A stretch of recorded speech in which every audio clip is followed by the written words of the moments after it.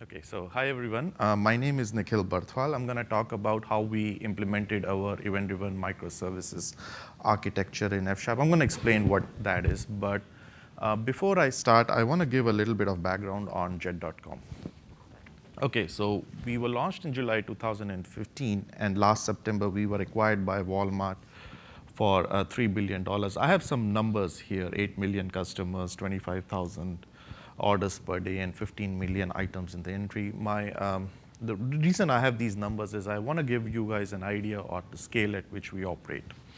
The core crux of our product is a dynamic pricing engine. That is that when you shop, the system would basically look for all the ways in which it can reduce cost for you. So how it worked is when e-commerce started in 1998 or something like that, when Amazon started, right? E-commerce was priced around convenience, give you the most convenient way to shop.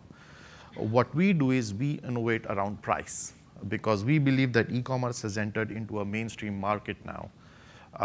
So at that time, the people would go to a place where we can get the cheapest goods possible.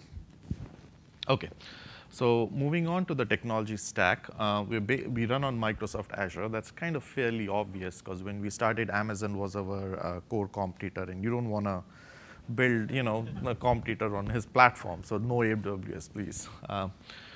.NET framework. We use a mix of technologies here: Kafka as our message bus, Redis for in-memory cache, Splunk for log management, Event Store for events, storing events. The bulk of our backend is actually in F#. There was a talk on F#, so I'm not going to try to explain what F# is, but just briefly, it actually takes the OCaml core and it adds the object-oriented layer for .NET, and it runs on the .NET platform. Okay. So few things on architecture. We use domain-driven design to, I'm going to go into details of each one of them, but on high level, we use domain-driven design. So domain-driven design is a methodology that connects a software implementation to an evolvable model of the system. We use event-driven architecture. Event-driven architecture deals with production, consumption, and reaction of events. Event sourcing basically is a notion that system should don't store the state, but store the sequence of events that you can replay to get the state of the system. And there was a talk about microservices also. It was mentioned in the previous talk. So microservices are small, independent,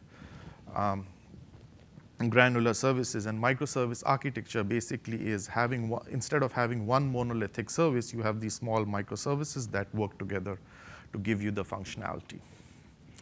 All right, domain-driven design. I don't want to go too much into domain-driven design, but it talks about ubiquitous languages as software developers can use. It deals with models, and what happens is that for most complex systems, you can't have one model for everything.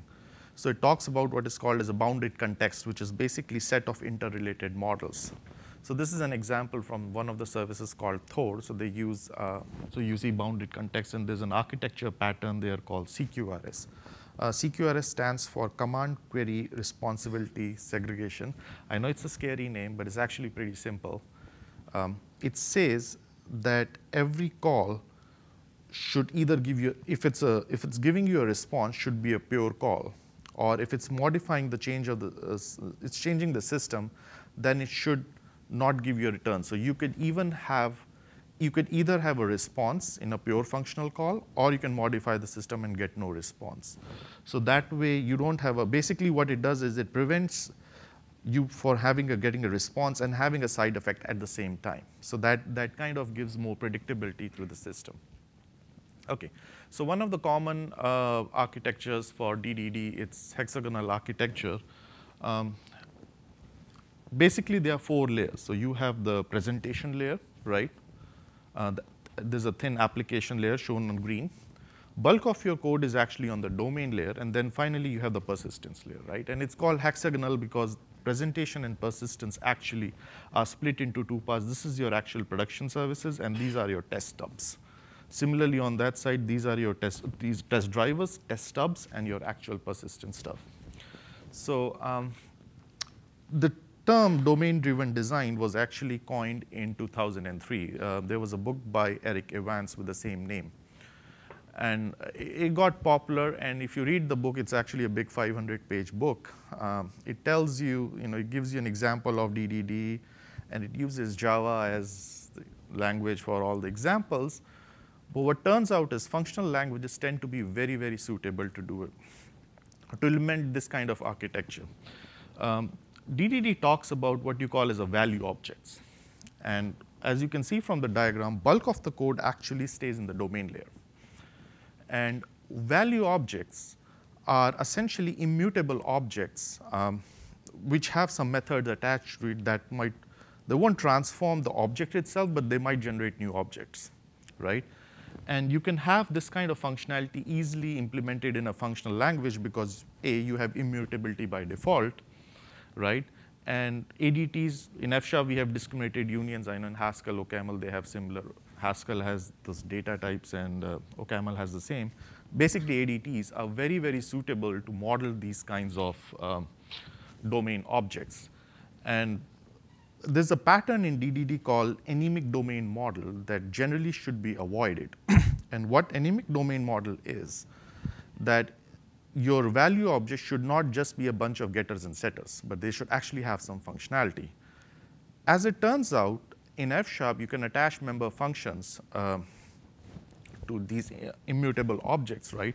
So you can even prevent anemic domain models from happening by attaching attached member functions. I don't think that's something available to OCaml or Haskell to my knowledge, but then I'm not an expert of OCaml or Haskell either.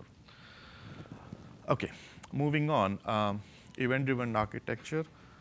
I briefly explained what event-driven architecture was, but going into more details, event occurs when there's a change in your system, right? So we'll go through some examples. And how it works is that there is a source that actually generates an event, and there are listeners that are listening to that event, right? And once the listener listens to that event, they might take some action based on what kind of event it is. And it's a very highly distributed loose couple architecture, right? The problem with such kind of architecture is the traceability of information is not there. A very common example of event-driven architecture is if you go to the airport, right? There's a person who makes an announcement that you have a flight leaving like 15, 20 minutes, right? That's an event. Something is going to happen. The passengers on the airport are listeners, right? Some of them may take some action, particularly ones that are going to board that flight. Others might choose to ignore it. And it's a highly distributed loose couple architecture in the sense that the source, the person who makes an announcement, he has no knowledge about who the listeners or the passengers are. He just makes an announcement, right? And it goes in like an either and people may listen or ignore and so on. And the source has no knowledge about the listeners or what action they take. And that is why it's an asynchronous method of flow of information, right? And you can't really trace what happened after that. Okay, so closely related to event-driven architecture is event sourcing. In event sourcing, your state of the system, as I said, is stored as sequence of events. So every time there's a change happens, the event is generated, you store that event, and what it does is that if you don't have the state, but you have the individual sequence of event from start, you can roll back at a particular time and you can get the state of the system. Knowingly or unknowingly, all of us use event sourcing in one form or another. For example, your version control system is an event sourcing example, right? When you initialize a new Git repository, you have an empty repository there. And as you make commits, each commit is an event. And when you clone your repository, Git would just add up all the commits and give you one final state of the system, which is the state of your source code, right? And you can log and get a list of all the commits. And if you want to replay, if you want to get the state at a particular commit, you can actually clone that particular you can check out that particular commit and you get the state of the system at that point of time, right? So it enables rolling back. Yeah, so that's one example of event sourcing. Your bank is also another example of event sourcing, right? You open up an account and initially you have a balance 0, then every transaction you make is an event. So in old days, they used to have passbook. Right now, everything is digital. So you have the bank statement where each one of the transactions, which is essentially an event, is logged, and you get the final event as sum total of all the transactions. Now, one common question that comes in event sourcing is, isn't it slow? I mean, if each time I have to get the state of the system by replaying all the events, then seems like the system is dead slow. Well, yes, and there are practical ways in which you can mitigate this. For example, you have all sorts of ways in which what sometimes people do is they cache, right? So while you're storing the individual events, you might have a cache. Let's say I cache my system state at midnight. So if at 8 o'clock I want to know what my system state is, I would take the cache from 12, and then between 12 midnight to 8 a.m., I replay the events to get the state at 8 a.m., right? Banks do that in the sense that you also have your final account balance always with every transaction. So you're doing the caching with each transaction, right? I'll skip this one. OK. So here's another example of event sourcing. So what you see here is, let's say this is like a social network, right? Simplified form of social network. And you have events that goes in your message bus, in this case Kafka, and you have different kind of application like monitoring cache that are reading these events. Now there's a very particular thing about event sourcing. What event sourcing does is you can have application that can process the same event but generate a different view, right? So here you have all these applications that are going through your event bus and consuming those events but generating different view. For example, if you think about Facebook, right? Your social network, right? If you look at Facebook, you have your timeline on the right side, you have your personal info section, you have a photo app, right? Think of them as 3 different applications. And then everything that you do, you post a message on the wall, post a photograph, put a life-changing event, something like that. These are all events. So let's say if I put a message on your profile, that's an event that gets logged in my timeline. The same event is received by the personal info section and photo service. They'll just ignore that. Then I post a new photo. The timeline puts the photo. The personal information section, again, ignores that, but the photo application picks up that event and adds that photo. So now you have that one event that is coming, that I'm posting a photograph, but it's being consumed by these 3 apps in a different way. Similarly, let's say you're single and then tomorrow you get married, you have the event coming, your personal section would get updated from single to married, your photo section remains the same. So again, the same event processed by 2 different applications generates 2 different views. Any questions so far? OK. Moving on, microservices. Yeah. So before I go to microservices architecture, I just want to talk about what a microservice is. So microservices, as per the definition, are small autonomous services that work together. And what they do is they tend to do one thing and one thing really well. And there's a controversy about how small is small, because it's an empirical definition. So the rule of thumb is that if you can write or rewrite a service in 2 weeks, that's small enough, right? But then again, it's a very empirical definition, because if you have Haskell, then you might have more functionality in less amount of time and vice versa, right? So there's no hard and fast definition. But microservices follow single responsibility principle. What single responsibility principle says is there should be one and only one reason to change a service, right? So now we come to microservices architecture. Microservices architecture basically has all these small microservices that work together. The opposite of microservice architecture is a monolithic architecture. So you have one service that does everything, right? Each microservice runs in its own process, and it communicates with each other at lightweight mechanisms. Typically, these mechanisms tend to be like HTTP or REST calls, or it could be TCP calls also. We have about 1,000 microservices in production, and it's not too uncommon to have large number of services in a typical distributed system that uses microservice architecture. OK, so what are the advantages of microservices? Why would we use them? The first advantage is we have the independent releasability, right? When you have one monolithic service and your entire organization, the code resides in one service, let's say if I make a change and I need to redeploy, I'm not just redeploying me or my team's change, I'm actually redeploying everything, including other teams, right? And that kind of creates a synchronization problem, and there's a coordination problem. Teams kind of don't work that way, right? Every team wants to have a control over its own code. Also, microservices tend to provide you a better scaling. What do I mean by that? Let's say I have a service and one part of it is heavily loaded, right? And I need to replicate it. Because let's say in a traditional monolithic architecture this happens, if you have to replicate the service, you would have to replicate the entire service. That's because monolithic service is treated as one unit. So as a result of it, 5% of your code is heavily utilized, 95% is not, but you would have to redeploy that 95% also, right? So that leads to a lot of resource wastage.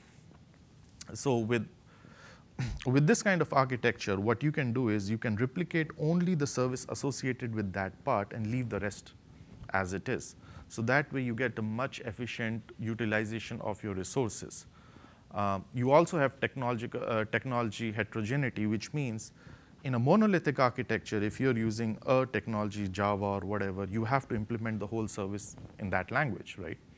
Whereas in microservices, since they are communicating using a technology agnostic protocols, you actually can have one service in one technology, another service in another technology, and you can have like a bunch of them. There's also a major advantage of resilience, right? Let's say one part of your code, there's an exception and the service crashes. With monolithic, if there's an exception thrown, the entire service crashes, right? With microservice, that one particular service would crash, but your remaining 999, if you have 1,000 services in production, right, they work just fine. So there's a big deal of resilience built in the system. And finally, ease of migration, right? So let's say I want to migrate my service. In a monolithic architecture, when I migrate, I would have to redeploy the entire service all in one. So that's a huge, big risk and a big change. Whereas when I have my system in form of, let's say, 1,000 different services, I can redeploy them part by part. As a result of it, my granular unit of redeployment is small, and there's much less risk associated with migration. So this is an org structure. We name our teams as superheroes, right? So you have Batman, you have Profix, and I see a bunch of people here from my company. So I know Nikki is from Profix, and Gina is from Marvel, and then I'm from Forge, and we have 2 more people. I'm not going to go and explain each one of these teams, of course, but just to give you an idea, let's say, this is the front end, Profix is the search, this is the inventory, Superman is actually the pricing. So what you see here is basically how the data flows, right? And each one of these teams actually owns a bunch of services. So it's not just one service, right? You could have like 20 service here, 30 service there, and so on. So let's talk about deployment, right? There are 2 different ways you can deploy these services. So now what you could do is you could have a request response system, which is more like a synchronous system. So typically, one service would make a call, it expects a response, and so on. Pretty simple to implement, pretty simple to maintain. And then you have the event-driven, which is asynchronous. And in event-driven architecture, what happens is you have that message broker in between, right?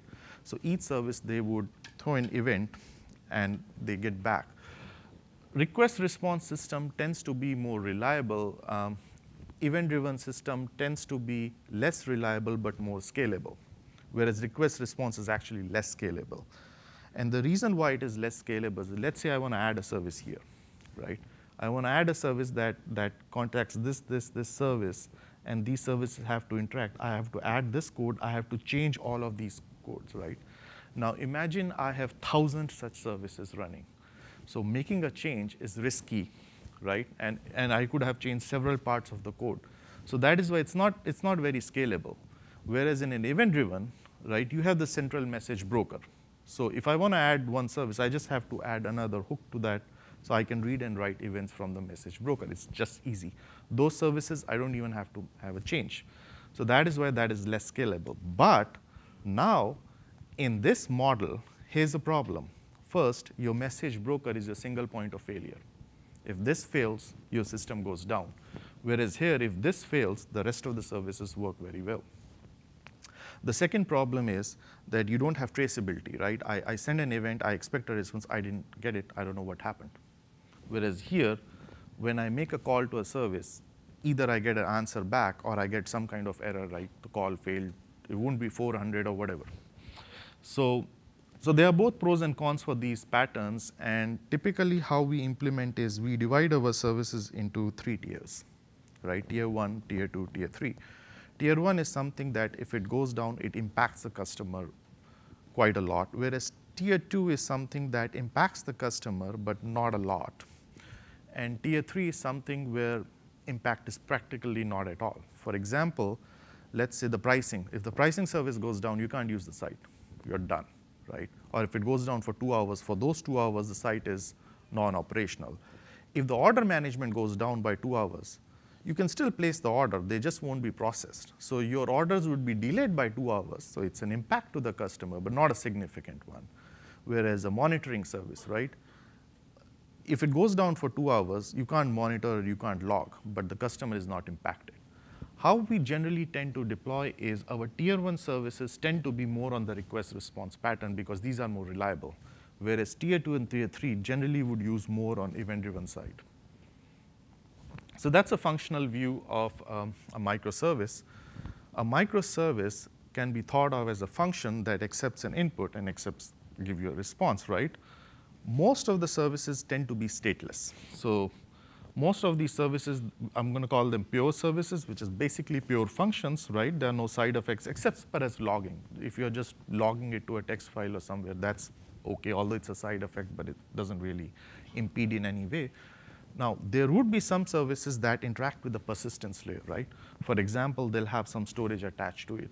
So there, you have a state of the system, right? And your response would not only depend on the input, it might also depend on the state. So mathematically, you can represent them as, y comma output state is a function of input state and your input event. So that's how you can see a service. That's the mapping between a service to the functional world. And there's more to it. So it turns out that functional paradigm is actually really nice to model such kind of services because there is often a one-on-one correlation between the service world and a corresponding concept in functional paradigm. As I said, service can be thought of as a function, right? Event modeling. So events can be modeled using ADTs. ADTs are wonderful to model such events, and because events are immutable, but the paradigm has immutability built in. And then mostly you have stateless service. So mostly how you write a code is most of the code would be pure code, about 95% of them. And there'll be some part where you have to interact with the persistence layer, right? So functional paradigm captures the behavior of such architectures really well. OK, so this is an example of an implementation, right? It's a very simple example of, let's say, a catalog search. So how do you implement such a service? The way you implement is you define what your input pattern is. You define what your output pattern is, and often you just have to have a function that maps the two. So let's talk about an input. I'm making a search, catalog search, right? I can search by name or I can search by item number. That's my input. My output would be, I have the item in an inventory, and it gives you a count of how many items I have. I don't have the item in inventory, but I can tell you a date when I would. Or I don't have the item, I don't see and sell this item. So you have 3 types of output here. And then implementation would just be a function that maps the input and gives you back the output. OK, so we have talked about, this is another common pattern that we use. It's called asynchronous workflows, right? So what you have is services would place an order, right? Let's say to the stock service, and stock service wants to ship, and ship might take time. So what the stock service is going to do is it's just going to acknowledge that, right? And place an asynchronous async ship output order to shipping service. So that's an asynchronous workflow, and you have a code associated with it. OK, so we have talked about design. We have talked about implementation. Let's actually move to testing. So how do you test the request response code? For pure services, testing the code is really, really easy because I can test them exhaustively. They are very predictable. They don't depend on the environment. They don't have a state. and they can't cause any side effects, right? So you can even have there was a talk about quick check yesterday, right? And there's a commercial tool called Cubic which actually does that. And it just generates thousands and thousands of random tests on your system, right? And then it narrows down to the test that fails. So you can test these services exhaustively pure ones. Impure ones, because of the presence of external states, tend to be somewhat unpredictable. They can't be tested exhaustively. So how you architect them is try to keep majority of your code in the pure form and only minority of your code in the impure one, right? For example, you want to test your credit card billing, right? So I'm not going to test like, can I bill you $10? Can I bill you $20? Can I bill you $30? I just test once. And if I can bill you $10, I'm pretty sure I can bill you $100 also, right? So here there will be fewer number of test cases, and but the pure services I can test exhaustively. There's a similar pattern for event-driven testing, right? You have the original architecture. And if you want to test one service in isolation, what you can do is you can have a test driver and a test stub, right, implemented that way. So this service is still reading from the same message broker, and the test driver injects the events, and the test interpreter reads that events, right? So that way you can test this service in isolation. Static analysis of code. So now, one of the things we do is we do static analysis of code, and it turns out that static analysis actually is very, very efficient in detecting issues. And there's a reason for it, and reason is purity, right? So how do we do it? We have a procedure that we define a set of NT-patterns, and we have a static analyzer. Actually, Daniel there, I see him in the audience. He wrote the original part of the static analyzer. So a static analyzer parses this code and builds it into an AST. F# actually comes with an analyzer. It's called as F# compiler services. So you don't really have to have the grammar and all that defined on your own. It's built in, right? You can import it as a library. And it imports the AST.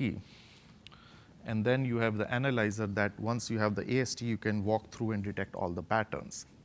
And we bundle it in what we call as a SonarQube plugin. So SonarQube plugin is a software quality management platform, right? This is an open source product. You have a whole bunch of languages like C++, Java, and all those things support it. I don't know if Haskell or OCaml is, but there's nothing stopping you from writing a plugin. So anyway, so we bundle everything into SonarQube. And what SonarQube does is it has a database, it has a dashboard, we can track, we can monitor the quality of the code over time. And we have a bunch of features in work. We can provide a pre-commit testing. So pre-commit testing means you're using your ID. Generally, most of the people tend to use Visual Studio Enterprise.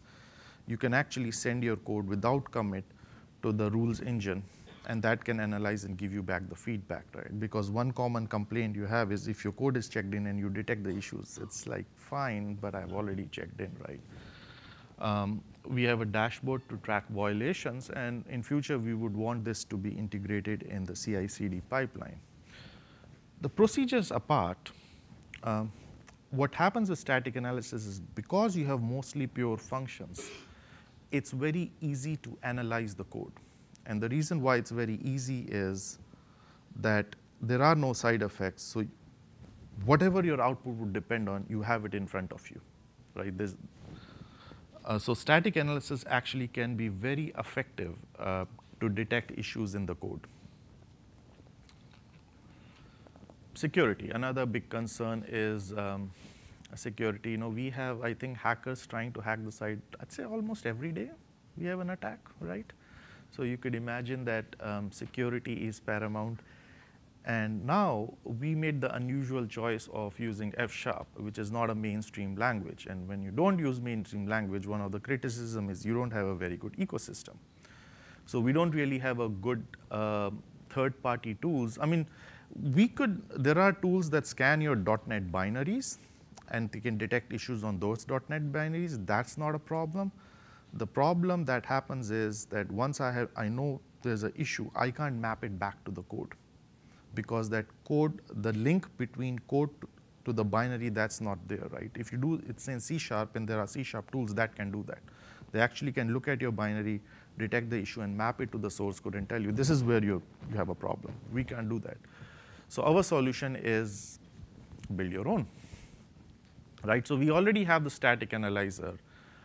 There's a team, security team that's working on it. So we are extending the static analyzer to identify the vulnerabilities and weaknesses in application code.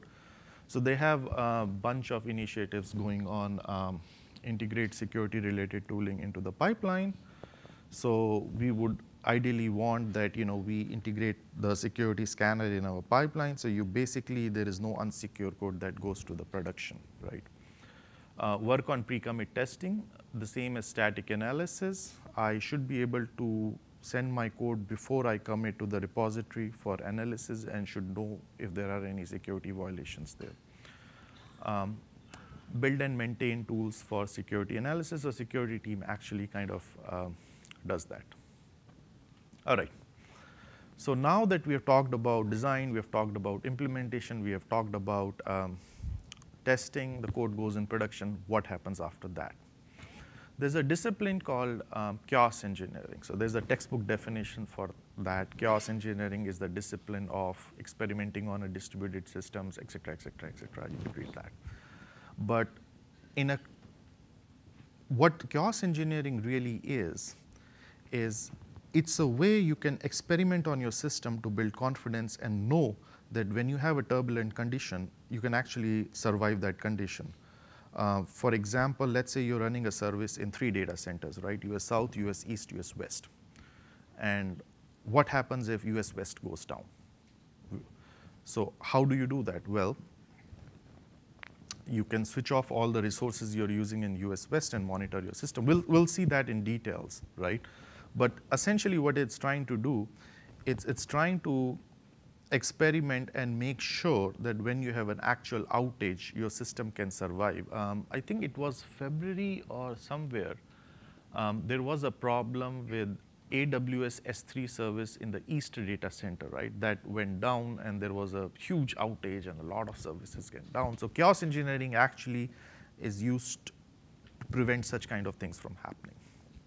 How it works, you define what is called as a steady state of your system, right?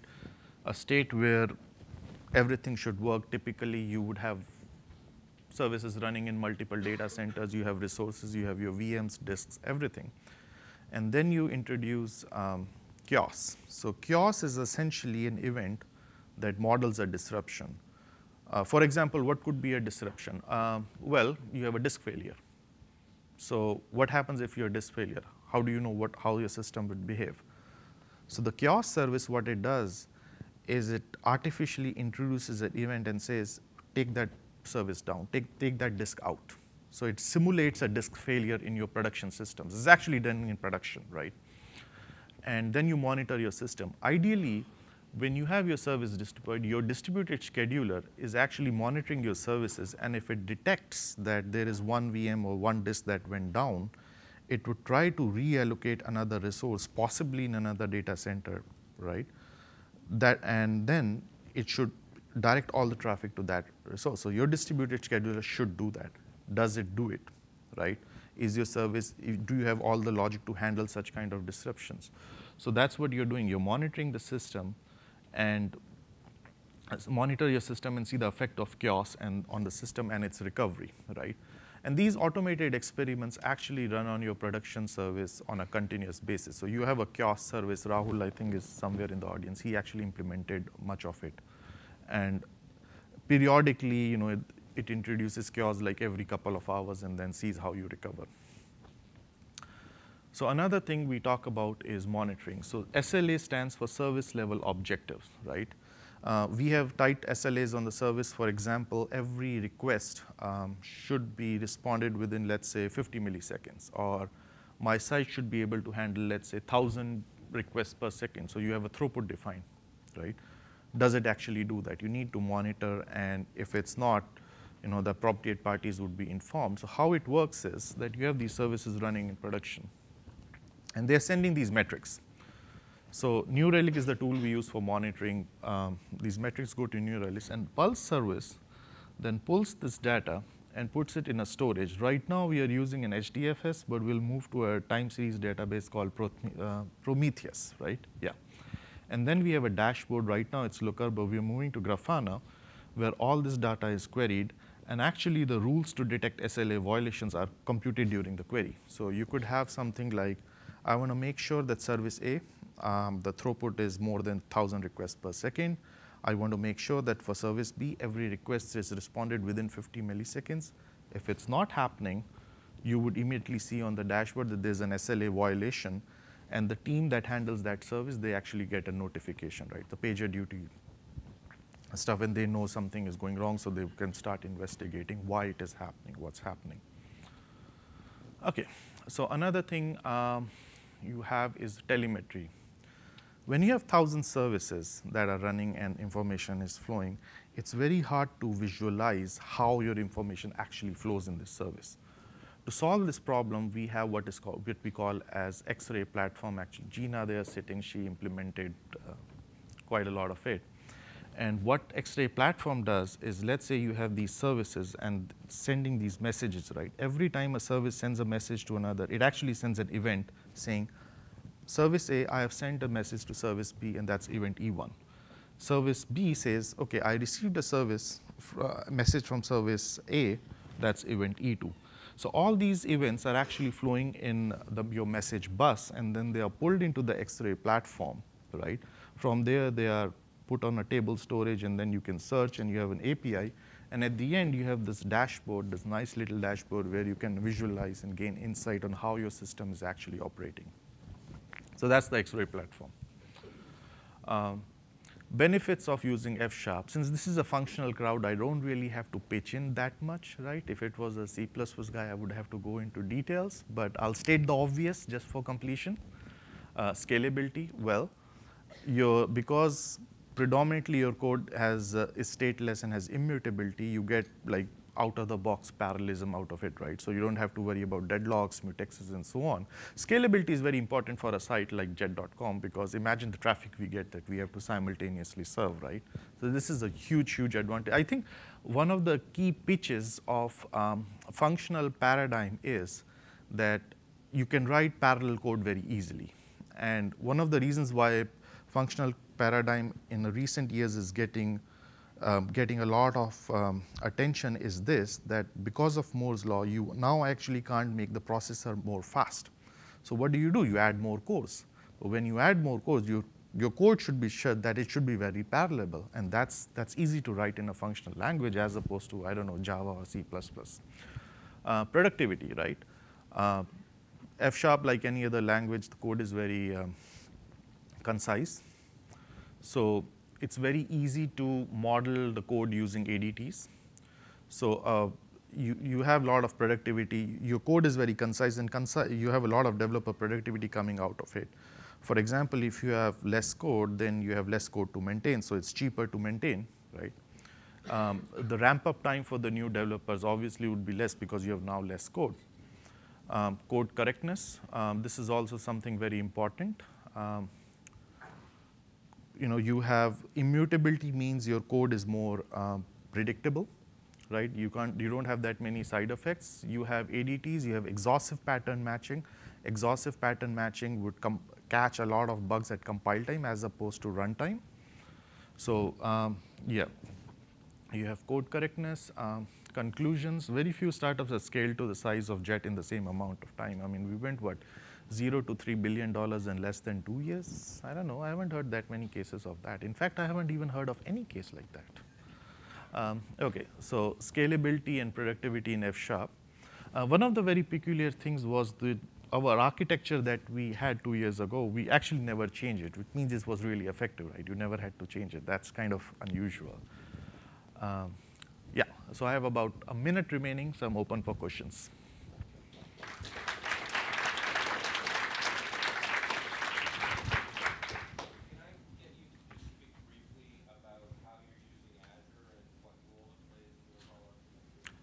Azure is where we're using Azure heavily, right? So because our services are hosted there. So we have these VMs, Windows VM. One of the problems is because we're using .NET. .NET actually Linux VMs. Linux containers for .NET are really not that mature, right? So we use Windows VM, and services generally tends to be processes on a VM. So the VMs are in Azure. Our storage is in Azure. Our database we use DocDB. I think that's the internal name now. Microsoft has renamed into Cosmos DB and so on. But yeah, so like I don't know. Practically everything is in Azure. So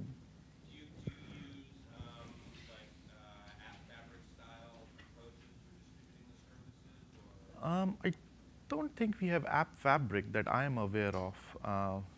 No, we do have some. I think we are starting with a little bit of serverless computing in some parts. I think the Pulse is going to move to serverless, but I don't think we have App Fabric that I know of, at least. More questions? Time for one more.